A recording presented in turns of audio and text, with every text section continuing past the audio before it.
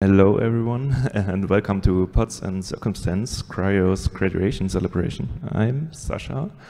I'm one of the maintainers of CRI-O, and I'm also involved in container runtime related projects since a couple of years now. And I have the pleasure to be here today with Peter. Hey everyone, thanks for coming. My name is Peter Hunt. I also work on CRI-O and SigNode container runtime things. Appreciate everyone coming out here. You all are my favorite conference attendees for making it out. Also everyone on the virtual platform. And we're here to talk about CRI-O. And so as some of you have gathered, CRI-O has recently graduated in the CNCF, which we're very excited about. So this is in part sort of, we're going to talk a little bit, we're going to start off talking a little bit about the process of graduation and sort of some of our takeaways. And hopefully this could also be a sort of a template for other projects who are interested in graduation and some of the, gotchas or difficulties we found along the way, and also some of the easier parts that are, things that are being fixed.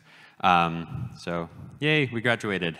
We graduated over the summer. It was a pretty exciting accomplishment. It's a sort of it helps, it reinforces sort of the CRI-O's usefulness in production and its stability. We're very excited about that. We have there were a number of nice articles that were written about it, and nice quotes here, some of them here. But yeah, we were really excited. It was a long process. We pretty much started the graduation process 3 years ago or so, and along the way we kind of hit a couple of road bumps that maybe could have allowed us to graduate a little bit earlier. So I'm just going to talk through some of those. I think one of the biggest hurdles in the graduation process was actually getting a security audit. So here's a handful of the requirements that you have to do. Most of it's paperwork. You have to have a governance file. You have to maintainers file, and all of these things are pretty straightforward. You just have to do them. That's not too hard. The best practices badge, and that's just a number of items that you have to complete as a project, having CI and having linters and stuff like that, having a license. Having committers from multiple organizations.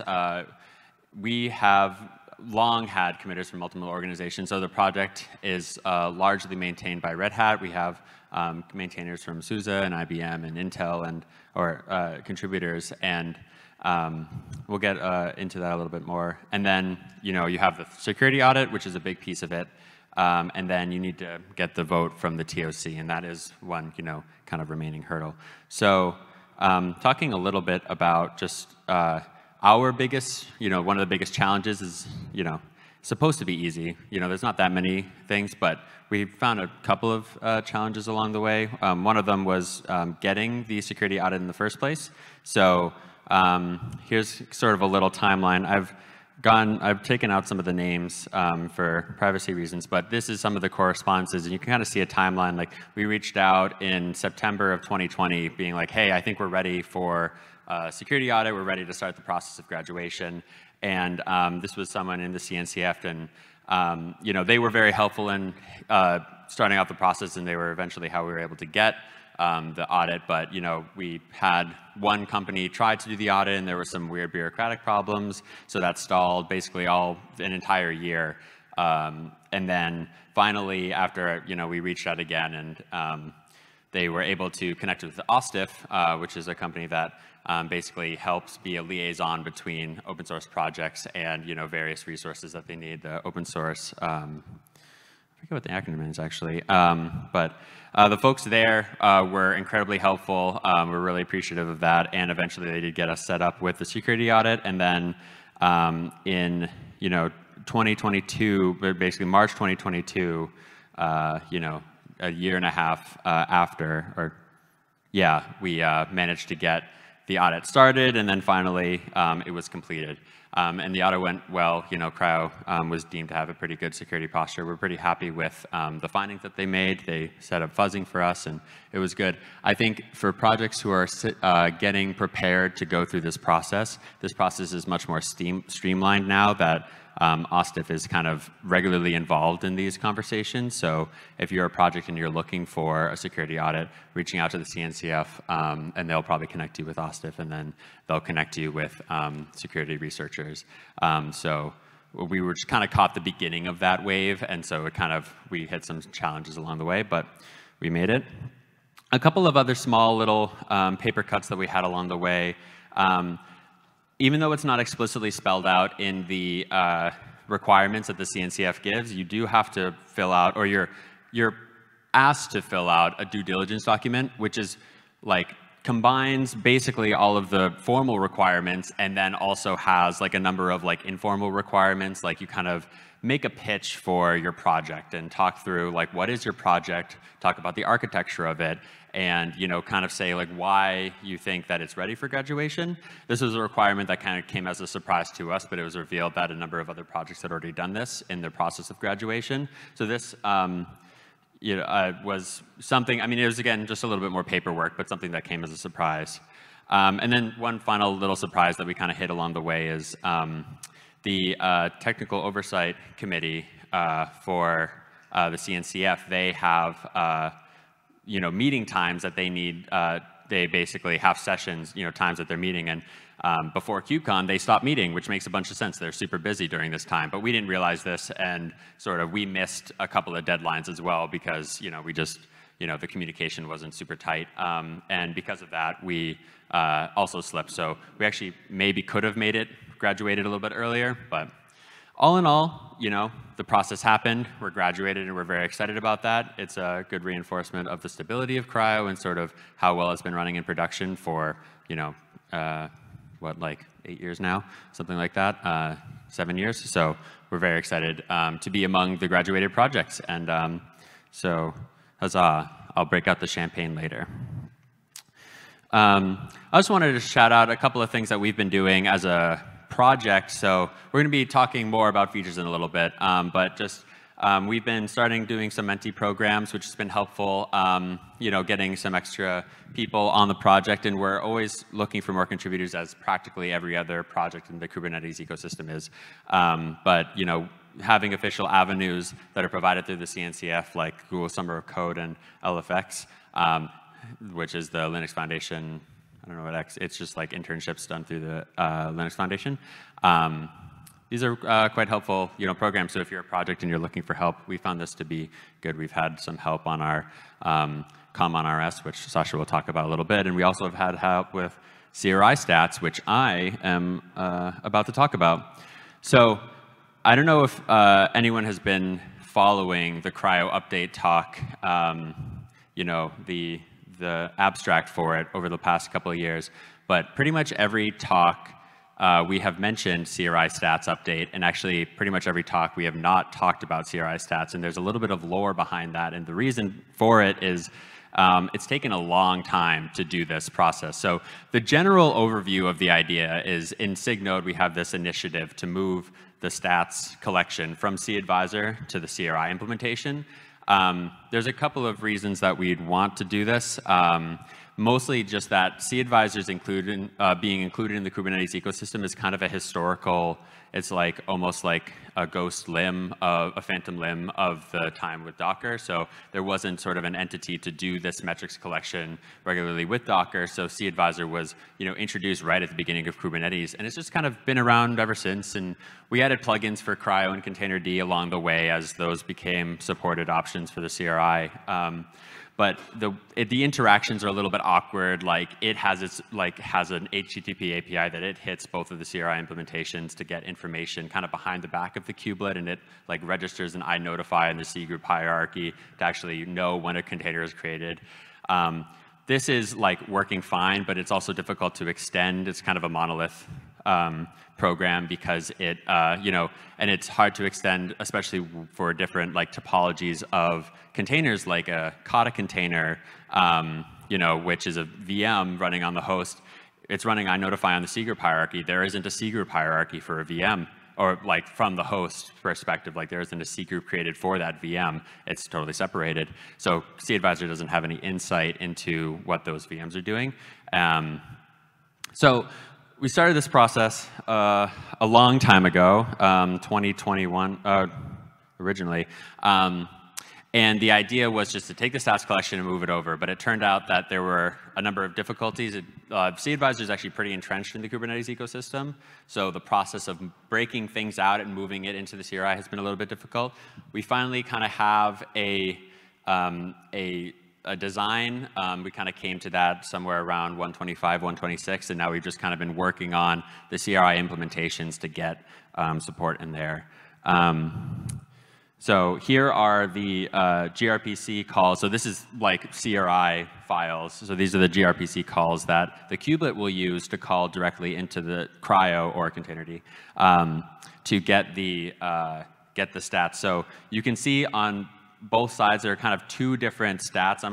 Two different like ways that the kubelet uses the stats. I'll go into a little bit of detail about that in a bit, but just think of the stats as a structured API that the kubelet uses to emit for things like eviction, and then the metrics are like unstructured key values that feed into Prometheus.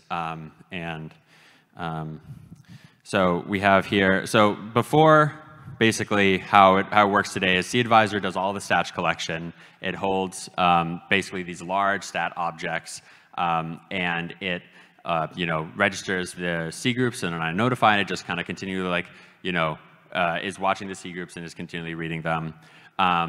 It then directly writes to Prometheus through its metrics CAdvisor endpoint, and this is how you get the container stats through the entire ecosystem. And then it also there's a API, well, kubelet requests the stats from CAdvisor and then translate that into the stats summary API, which also feeds into the metrics resource API. And these two, this is for structured stats that the kubelet basically has an API guarantee of these are the stats that we will report for eviction or for the scheduler to know how much space is on the node and things like that. Kubelet also depends on a couple of other, like CAdvisor, for things that are not pods and container stats, like the node level stats. And the eviction manager does request directly of it as well. The goal and what we're going to basically be moving to is have, and I showed the CRI messages earlier, but basically the stats summary API is going to be fulfilled by the pod sandbox stats request, and this request is going to basically take a structured API from CRI-O, and so you see here, we have memory usage and CPU usage, and these are things that the kubelet will then immediately interpret and feed to the various APIs that are reading from it. And then we have the metrics, which are more unstructured, and this is actually what I'm going to be talking about today, and this is what's kind of dragged on a little bit, is the CRI metrics have been a little bit tricky to get going because we want to keep the metrics CAdvisor endpoint intact, but we also want to be able to have them come from the CRI. So we've basically made it so that, and we also want it to happen efficiently. So you'll notice there's, so we have the metric, and actually in this picture I'm missing a little bit, I'm just noticing, but the sandbox metrics and the container metrics basically will hold all of the values of the metrics, and the keys will be registered as a separate API call, like the list metrics descriptors. So there's basically two separate request lines that will be going down to CRI-O. And the reason for this is we reason that the metrics that are going to be reported on a node, once the node starts, will be pretty static. The metrics will be read. The keys that the kubelet cares about will be the same, and then the values of the things that change. So we wanted to reduce the amount of object creation, which we'll also talk about a little bit later, as an optimization, and so we have this sort of double request way. So all of this here you see are, these are the values of the metrics, and this is what CRI-O will use various libraries to read into and then populate these objects and return them up through the kubelet, which will proxy it through the metrics CAdvisor endpoint. So even though it won't be coming from CAdvisor, an end user who upgrades to use this feature will see the metrics as they have, because ultimately the metrics have kind of become an unofficial API of Kubernetes. Even though we've never promised anything of it, it actually has kind of been that way for so long that people just assume it's there. CAdvisor is still going to be around for node level stats, so it's not totally going away. It's just going to be out of the business of doing pod and container stats. So here we have my colleague Sohan has opened a PR, and we've been working on this PR to get the pod and container stats, or specifically the metrics from the CRI. There's a handful of sort of challenges that we've come along the way and some optimizations that we want to fix. So I don't know if anyone's ever profiled the kubelet and seen kind of how heavy the metrics collection is in Kubernetes, but CAdvisor actually consumes a lot of CPU, and a lot of that is just creating these tiny little objects like container stats over and over and over again. So something that we want to try to focus on in CRI-O specifically is reduce some of the overhead of metrics collection, and this is kind of some of the hope of the promise of CRI stats. So we ideally would collect a metric once, then use it everywhere. So instead of duplicating between the stats and the metrics, we'd just collect it once and then basically hold those objects and return them. That's pretty straightforward. That makes sense. But we have a periodic collection. So CRI-O is collecting on its own independent time. And so an admin could configure how quickly the stats are refreshed to be able to configure how much CPU is used in that process. And that's run independently of the kubelet's refresh frequency. So the kubelet isn't waiting for the for CRI-O to get the metrics, but it's also collecting them basically independently from each other and returning them asynchronously. We also are hoping to have configuration for which metrics to collect. It'll only be on the granularity of a C group controller. So you can get all the CPU metrics, but maybe you don't care about the network metrics. Your pods are they don't care about each other, so they're not doing any network things for some reason. And you can tune CRI-O's behavior to be able to not collect those metrics and reduce the memory and CPU that CRI-O is kind of continuously using. And finally, a hope of ours is to be able to reduce the object turn. So a big part of the CPU usage of the metrics collection stack is actually from the Go runtime garbage collection, these tiny little objects that it's just allocating over and over and over again. And so our hope is that through the metrics collection process, we can hold on to some, the idea is basically to have two lists of metrics simultaneously being held. One of them is the old metrics that's being returned to the CRI, and one of them is the one we're updating. And then when we finish updating them, we switch the 2 pointers so that we're just constantly holding these two lists, which the Go runtime would practically be doing in memory. But this will allow us to write it in place rather than having it, constantly allocating these new objects and optimize the CPU in that way. So these are some of the things that we're hopeful about in the metrics collection.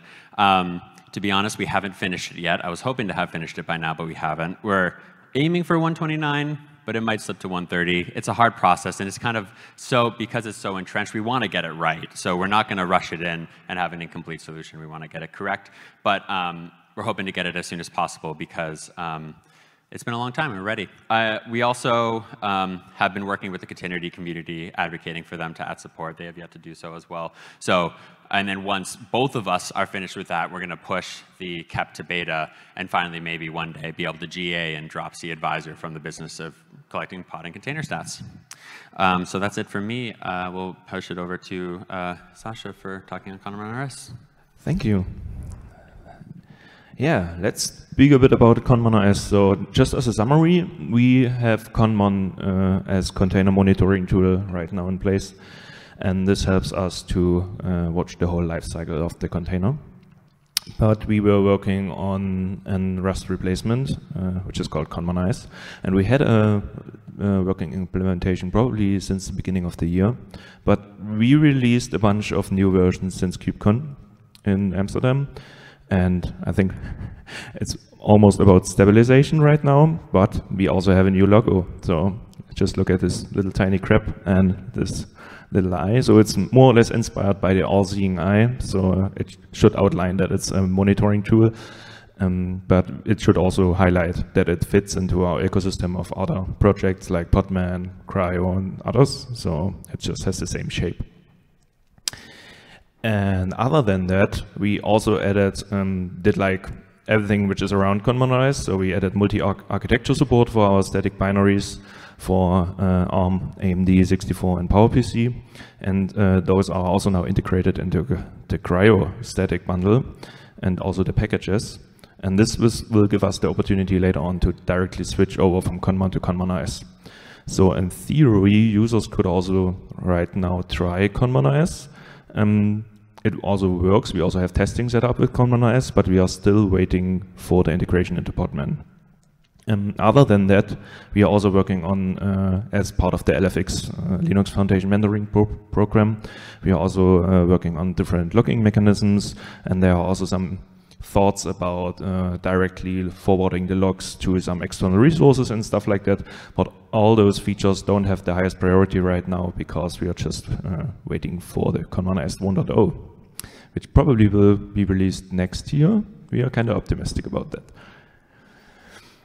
Another big feature we are working on right now is the sigstore signature verification. So the question would be now, why do we need it at all? Kubernetes signs container-based images since 1.24, which is a long time. And they also have signatures for every other artifact right now, but we are mostly focusing on container images because that's what CRI-O can actually work with. And having sigstore signatures for container images can be already verified by Podman. And the idea is now to also integrate this feature into CRI-O to be able to verify sigstore signatures for container images. And this is supported since CRI-O 1.28 for pulling container images. And other solutions which don't do it in the container runtime actually go for the admission controller based verification. So there's the policy controller available from sigstore. But we are trying to go a different way and directly validate the signatures where the image gets pulled. And from our perspective, this kind of increases the security. So how does it work? CRI-O reads policy.json since the beginning on. So this policy kind of outlines the main rules for what should be, what is acceptable for CRI-O. So here we can see that the default type is that we reject everything and then we define our transports. So Docker is the standard transport for containers. And now we define, for example, like a container image which is signed. And then we now outline that it should be sigstore signed. It should match the repository, which basically means it matches all tags which are under this repository. And it also should match the OIDC issuer from GitHub and also the subject email. So the CA data from FullCO and the recore public key data is stripped down away here. Those are the standard instances which are provided by sigstore, which also means that we later on have support for custom instances as well. So what is new in CRI-O 1.28 with respect to that? We added a new option which is called signature policy dir. And this defines the root path for namespace separated signature policies. So CRI-O will look up this path, and for example, if we have a default namespace, then it will look up this option path and then look for the default.json. So Kubernetes namespaces are unique, which is great. So we can just use a directory tree structure to outline policies with that. And this works right now on image pull. We also use the global policy as fallback, which is kind of nice because then we can do something like administrators can build a hierarchy of policies and then apply it to the actual cluster. Yeah, future work. Right now it doesn't work on container creation. So the kubelet pulls container images only when they are not already available on disk. When a container image is already available on disk, then it just passes the container image ID down to CRI-O, and CRI-O should pick up this image. So, and the issue with that is that we just could easily hook into that process, and we need a signature verification on container creation if the image already exists on disk. This is something we are working on right now. And also another big topic is custom resources on top of that abstraction. So if we look at the policy controller from sigstore, for example, they have custom resources in place, which make it more easier to manage those policies. Now we have a little demo, and we can probably make it full screen. And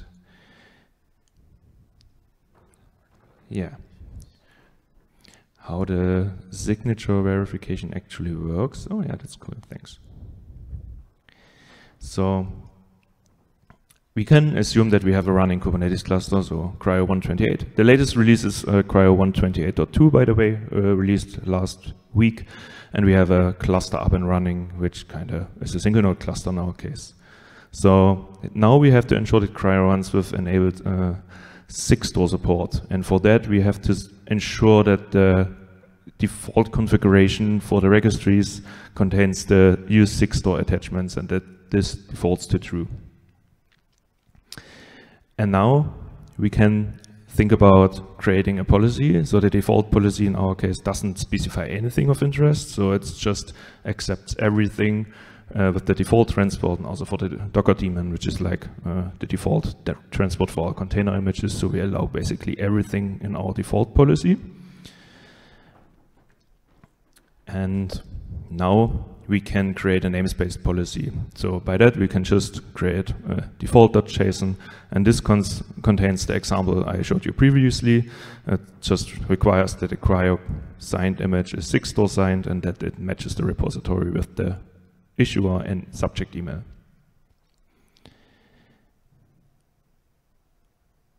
And if we then try to pull the image with specifying the sandbox config, so we can just outline a simple sandbox config which contains the actual namespace, which is important, otherwise it wouldn't match. Then we can use CRI-cuddle to pull by using that pod config and the image. And now we expect that this works, and it also works as intended, so this is great. But if we now change the policy to match a different subject email, like simply wrong, not the correct email which actually signed the image, then we have to remove it and repull the container image. And then we get the actual error message that the required email is not found. So it's kind of interesting, and also is expected in that case. And we can also do the same by using a Kubernetes pod, right? So the Kubernetes instance in the background is still running. We just run a pod with the default names in the default namespace on the same container image. And now we create a pod, and then we get the actual error from the kubectl CLI. If we now describe the pod, then we see the same error that the image pull failed because the source image got rejected. And we also added a bunch of new single enhancements to Kubernetes, and this is the signature validation failed error code. And the cool thing on this is that it provides direct CLI feedback to end users. So if we just change the image name from signed to unsigned, so this image exists in the registry, but it's just not signed. It's a test image for our cases. And if we then apply the pod itself, then we actually have a chance to see the signature validation failed in the image status, which is great. So this provides a direct feedback to end users that the verification of the signature is not accepted at all.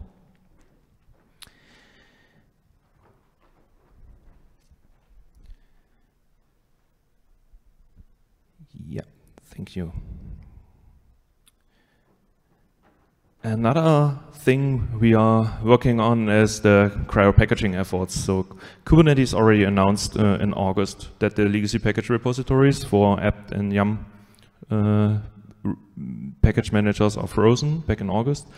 And the community-owned dep and RBM repositories are now built on top of OpenSUSE, on the OpenSUSE build service, and they are already in production right now. So CRI-O already used OBS for packaging, which is kind of cool. But we are using the sources and maintaining dependencies like Golang versions, and also had to update the versions manually. And this is kind of a high effort, especially if we consider that we have to support many distributions and stuff like that. And Kubernetes does that by using a different approach. They just use two repositories for deps, just one for dep and one for RPMs. And in CRI-O, funnily, we already have a static binary bundle, and this contains everything we need to run CRI-O. And this also gets automatically published for every release branch and also for tagged releases. And it's built reproducible by using Nix. And those static binaries could be used for packages, like actually Kubernetes does it in the same way. So integrating the existing OBS project layout was an actual low-hanging fruit. And this means that all future CRI-O packages will be shipped as part of the officially supported infrastructure, which is then on pkgas.kates.io.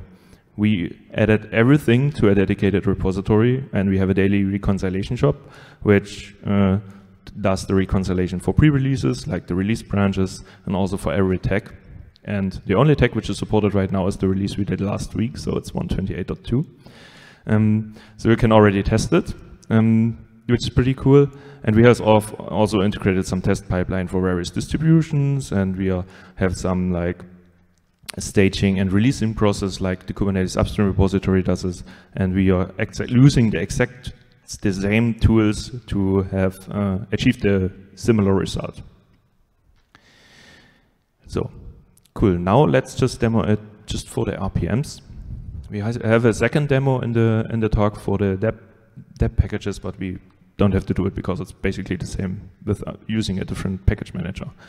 So we have different streams available right now. We have stable 129, which is empty, stable 128, which contains 128.2, and we have the pre-release branches for main, release 129 and release 128.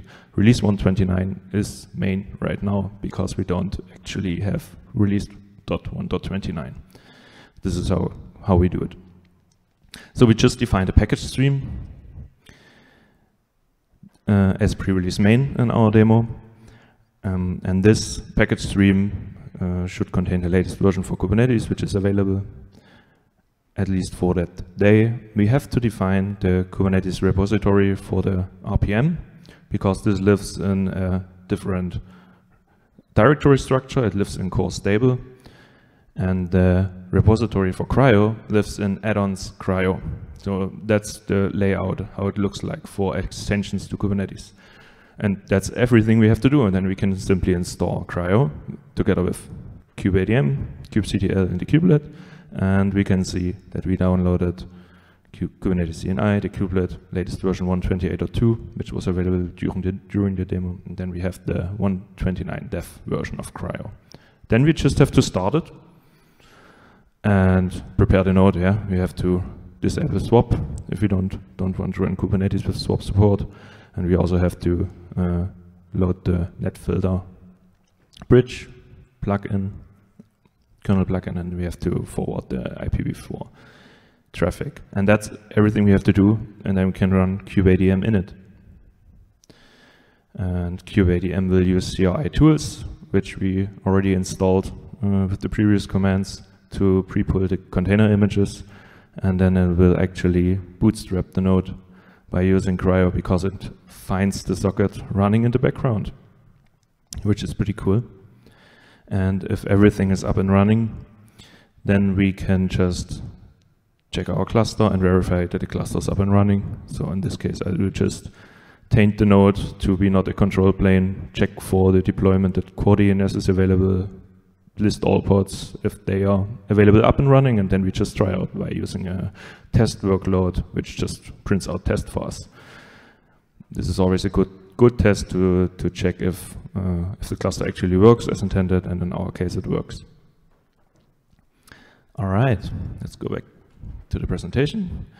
And there's another demo in the presentation for the Debian packages, but we can skip it for now because of timings.